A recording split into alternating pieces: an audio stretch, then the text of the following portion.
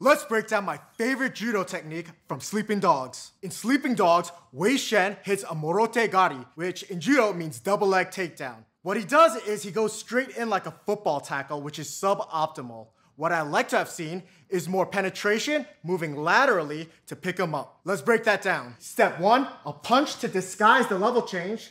Step 2, grab low behind the knees.